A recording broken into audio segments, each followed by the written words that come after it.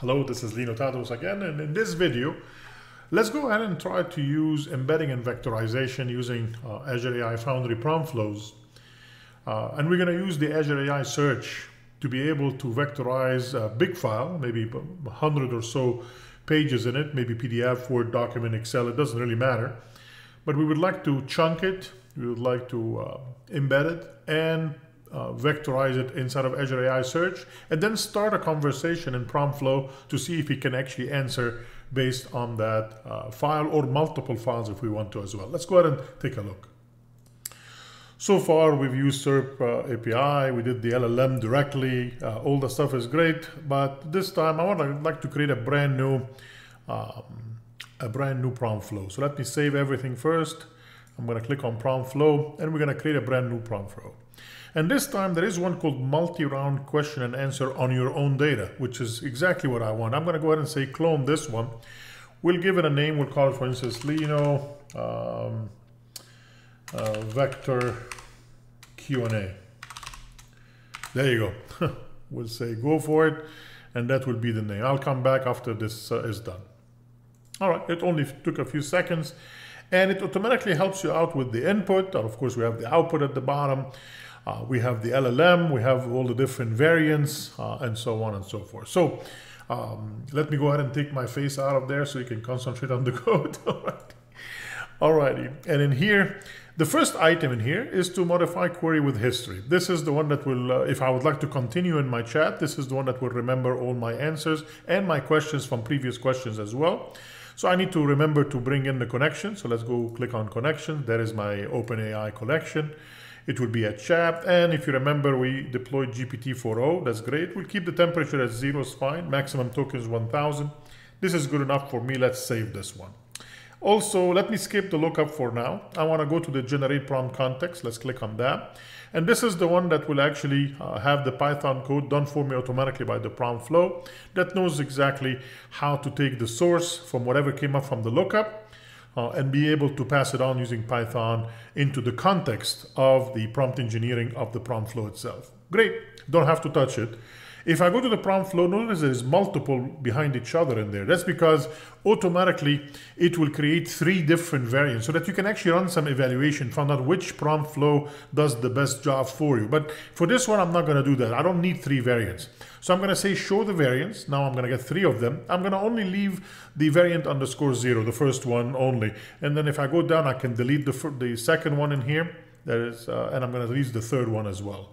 Great. You can bring them back later on if you'd like to try it out. Okay, but for right now, I have only one prompt, and that's exactly what I'm interested in doing in here. The important thing about the variant, it has a system prompt. You are an AI system designed to answer questions, blah, blah, blah. It has all the good, and it also will be coming in from the source citation. Notice all the chat will be in here. The user for the chat input will be there. And the most important thing, of course, is this part, which has the context, and it's bringing in the variable for the context as well, which I will need to hook up to whatever comes back from the vector database. In our case, I'm going to use Azure AI Search. In the next video, we'll probably do FICE, and we will show other databases as well, like Cosmos DB and others as well, if we would like. Sounds good? All right, so now I need to come back here and find out from the inputs. They are all correct. They're coming in from the right places. The final one will be the chat with context. That's the LLM itself. Okay, we're passing it all the information from our prompt, including the context. And I'm going to go ahead and set up the connection, and we'll set the GPT-4o like we did before, and we're good. Now I'm going to go ahead and say save on all of that stuff. So what is left for us to do? What's left for us to do here, folks, is the second one, is the lookup in here. And of course, if I go to the lookup, I will need to set up the ML index, which I didn't do yet. The query we know is going to come in from the history of the output, and then I'm going to set up the query type, whether you want it to be based on keyword or semantic, or there's a lot of different options that you can choose from in here. We will do that in a second. But first, I'm going to leave all that. Let's save, and then go back to the left side. Under the models and endpoint, there is the data and indexes. Let's click on that. There are 2 things I need to do. I need, first of all, to get access to my data. I have a big file in here. Let me show you where that file is. I think it's important for you to see it. So I went and downloaded here. I live in Orlando, Florida, and they have the entire, let me hook it up here all the way to the top. There you go. They have the official Florida driver license handbook. It's 104 pages, and it has a lot of good information that I have no idea about, but I still can drive here, so for some reason. Alrighty, so I would like to take this entire content of the 104 pages, and I'd like to embed it and vectorize it and start asking questions regarding things that I might not know about the laws here in Florida, even though I've been driving here for a long time. So let's go ahead and see what we can do with that. First of all, under data indexes, before I even get to the Azure AI Search, I need to upload this to my storage. So we'll say new data, and it will ask me, where do you want to get this from? So I'm going to bring this down. I could be bringing it in from my blob storage. If I add it to a blob storage, I can get it from a data with storage URL. Maybe I have a different account that has the data in it. I can upload it from there, or I can just upload it right now from my hard drive. So I'm going to say upload files and folder. We'll click on that. We'll say upload files. And hopefully we can go here to my download. And there it is, the English driver handbook. It's about 6 megabytes. It's not that big. And it will upload it, and we're good. Now I'm going to say next. And now we'll need to give it a name. I'll call it, for instance, Florida drivers. Okay? You can call it whatever you want. We'll say create this this data, and it has been uploaded, and we are pretty much in a pretty good shape at this point. Okay, so that's our first piece, to download that into the storage area. And now I need to create the index, and that's a fun one. So we click on the indexes in here. First of all, I should be able to see my data that has been uploaded. That is the Florida drivers. And then I'm going to click on indexes at the top in there. And we'll say I would like to create a brand new index right there. Where is the data source? Let me bring this up. Notice there's a lot of steps in here. Actually, I could have actually bypassed the data files that I uploaded, and I could have done everything from inside of the indexes by uploading the files from here. But again, that's doing too many things at the same time. So at this point, I'm actually really would like to really concentrate on one step at a time. So the create a new index, this will be coming from the data in Azure AI Foundry. I already uploaded the data, so I'm more than happy to go get it from there. Let's go ahead and click on that. And notice there is my Florida drivers. Great, let me go ahead and click on that. But notice something in here that says an Azure AI Search resource and an Azure OpenAI connection will be required to index your data. I did not have an Azure AI Search resource created in my resource group. This is a good time to click on this and go ahead and create one. Let's go ahead and click on that. We'll say create one. That will open another tab here at the top in my browser. And it will allow me to go ahead and create a brand new Azure AI Search resource. Let's go ahead and do that. I am going to go into the resource group in here. I want to use the same one that I use for everything else. And we'll get the name in here. We'll call it Lino AI Search. That's good enough for me. And the location, we'll keep it like everything else in East US 2. And then for the pricing tier in here, folks, if I click on the change pricing tier, notice the basic and standard are currently not available. The load is very heavy right now. Remember, we are the last few days of the 2024 in here. And East US and East US 2 are heavily being used for load balancing for a lot of retail stores. So hopefully that will come back in January again. But right now, I can use the free one, which might have some limitations, or I can use an S2, which is extremely expensive at $1,000 per month. So let me talk faster so I can delete this as soon as possible. Just kidding. We'll keep it probably for another 10 minutes, and after that, I'll delete it. Let's go ahead and say select this guy. And now we'll have the standard 2, alrighty. The clock is ticking. Right, we'll say, let's do the network. We'll keep it public. Tag, I'm not caring right now. Let's go ahead and do a review and create of that resource. And I'll come back after that resource has been created. All right, well, that took 12 minutes to deploy the Azure AI Search. Okay, but it's done now. So we'll say go to resource. And the important thing here, I'm going to be interested in the indexes, of course, which will all be empty right now. I didn't do anything yet. Let's go back to our prompt in here that I'm creating with the created vector index, data index. Remember, I already loaded the data. So now I need to create a connection. Remember that Azure AI Search that I just created does not have a connection with your project.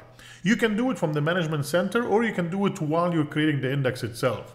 So when I say, for instance, let me see the data source, that will be the Florida drivers. If I say next right now, it will ask me, what is the Azure AI Search service that you want to use. So if I bring this down, notice there is nothing in here. The only thing that you can do is to go connect to an Azure AI Search resource that you have in your resource group. And that's exactly what I'm going to do. Let me click on that. And then it will show you the Lino AI Search that I just created a few minutes ago. And I'm going to say add that connection. Remember, this part you can do from the management center as well. I find it easier to do it while you're creating the vector index. It will work no problem. All right, so it automatically comes up with a weird name always for the vector index itself, Ashy Caller. Okay, usually there is a lot of weird names that come up in here. I'm going to leave it. I'm not going to change it. It's okay. And the virtual machine, I would like the system to auto-select it, hopefully with a decent size, so it can allow it to do this pretty fast as well. Excellent. So from that point on, let me go in here. Now the Lino AI Search will show up, and I will leave everything else the same. I'm going to say next. It will tell me the configuration search setting, add vector search to this search resource. That is correct, using the OpenAI connection that I already have. Remember in the beginning, in the first video in this series, I actually, other than GPT-4o, I also created the ADA002 for embedding. If I did not add that embedding 002 for ADA, notice the remark in here that says, if you don't have one, we will add a text embedding ADA002 for you automatically as part of your model and endpoints so that you can actually do this. But I already added one, so I don't need to do this again. So I'm going to say next. And then we'll say, yep, that looks good to me. Go for it. And now we'll go ahead and get a cup of coffee. It will actually go ahead and use the ml.azure.com machine learning to be able to go do the chunking, the embedding, and the indexes. See, there is a step 1 of 3. It's trying to find a machine now that is available, and once it finds it, it will latch onto it to do some allocating, and we'll start the chunking, and then the second one will do the embedding, and then finally we'll do the index as well. But usually this takes between 5 to 8 minutes. We'll come back after this is done. Of course, if you're interested in what's going on during these 7 or 8 minutes, click on job details, and that will open ml.azure.com, and it will show you all the different nitty-gritty about how we're doing the chunking, how we're doing the overlapping, how we're doing the embedding, and how, I mean, you can intercept and do whatever you want. But again, Azure AI Foundry is for application developers. It's not for data scientists and data engineers. If you are interested, click on job details and you'll go into that world if you want to. But for me, I'm just going to go ahead and pause this for the next 5 to 6 minutes until all of the 3 different steps are in the green and we get ourselves an index. Notice after a few minutes, it found a machine finally, and now it's in progress of doing the cracking and chunking. I call it the Benihana effect, to be able to cut it into pieces and do the chunking piece, which is very important. And we'll come back after the second step is on its way. And here we go. Actually, the first piece is finished. Now it's starting step number 2, which is creating an Azure AI Search index. It's not started yet. It's looking for another machine that will do this on. And we'll come back after the second step is done. Also, while this is happening, I want to give you a tip here. Why are we using Azure AI Search, and how do I make a choice? There is so many different vector databases. I mean, you can do this with Azure Cosmos DB. You can actually Azure PostgreSQL. You can do it with Pinecone, Feist, whatever. Azure AI Search is very good for unstructured data, like data coming in from a PDF or a Word document or an Excel spreadsheet is excellent for that. It has a lot of capabilities. If your data is tabular, is a transactional data, you might actually be better off doing it in something else. But remember, when it's an unstructured data, Azure AI Search is the best for that. Of course, you can do it in other places as well. But if you have transactional data, what I mean by that is structured or semi-structured data, maybe using that in Cosmos DB or PostgreSQL, or even coming soon, Microsoft SQL Server Vector Store, all of these would be great for that as well. All right, we're done with the first 2 steps.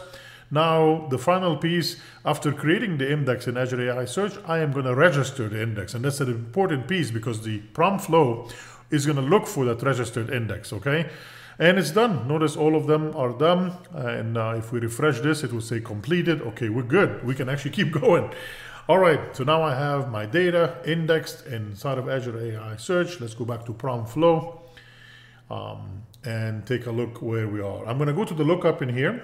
I want to make sure, first of all, that the start compute session is running. This has to be running. And if it's not running, sometimes just by refreshing the page, it should be running. But if not, I need to click on it to make sure it's running. All right, I started. It took a couple of minutes. Make sure you save everything first before I go to the lookup. And let's see what we can do for the lookup. This is the important piece. First of all, I'm going to choose my ML index content. If I bring this down, you'll notice there are two things that you'll need to fill in. The first one is the index type. Let me take a look at that. The first one hopefully will be the registered index. If it's not there, something went wrong with the creation of the index in the Azure AI Search. I'm not using a brand new one for Azure AI Search or FICE or a pass with my ML index. It is a registered index already. Let me click on that. And then the second one, it needs the asset ID for that ML index. If I click on that, it hopefully will see the weird name that we saw earlier. That's the ASCII call or whatever. And that is correct. That is the one I want as well. Okay, I'm going to save that. And now that's the first piece that will go into the lookup itself. The second one is the query coming in from the history output. That's fine. And then what type of query do you want to use? There are several. You can actually use keyword, semantic, vector, or you can use a hybrid between vector and keyword, or a hybrid and semantic. I'm going to go with the vector and keyword. It's very, very powerful. And the top key for the probability, I'm going to take the first two that comes directly from there to pass it on to the LLM later on. At this point, my lookup is done. So now if I say save, remember, I'm going to ask a question. Of course, that question will have to be embedded as well. I'm going to actually add it to the history. And then I'm going to look up on this question. That lookup will take my question, will embed it, and we will go into the vector store, which is an Azure AI Search, and we'll come back with some results. These results will be embedded into my prompt engineering, my generate prompt context that will be generated right here, and then it will be passed in here. So where is the answer coming in from the Azure Vector Store? It will be right inside of this guy that says context in here. So by the time it gets finally into the LLM will get the entire prompt, the system prompt, the context, the user question, the history, everything will be inside of this prompt text. If I've done everything correctly, hopefully we'll get a good answer from this 104 pages.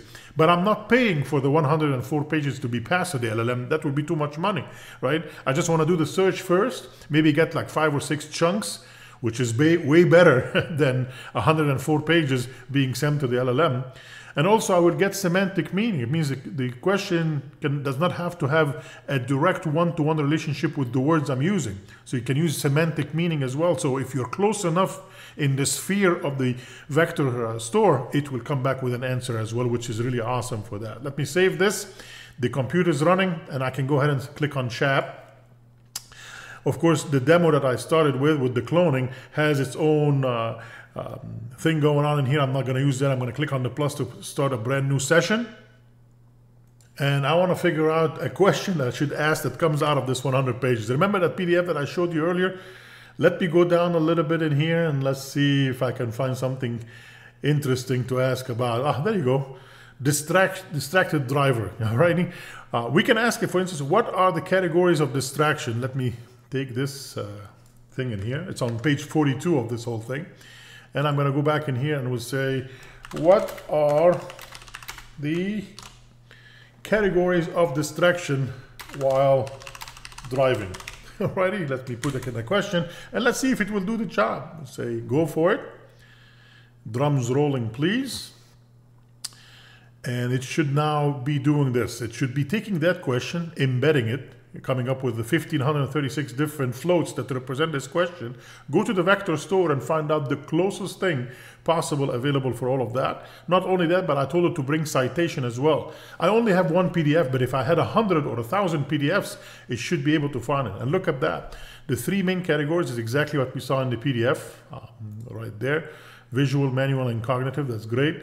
And then it told me total tokens for generating this is 1,163 tokens, and it took 5.32 seconds to do that as well. The nice thing is I told it to tell me the citation. The source is the English driver handbook.pdf.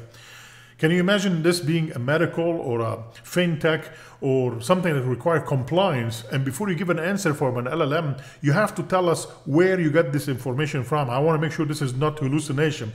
So be able to tell you which PDF or Word document or Excel spreadsheet out of thousands of different ones that you have already vectorized is this answer coming from. So that's a proof why the LLM chose that answer for us. This is great. Hopefully this is definitely useful for you.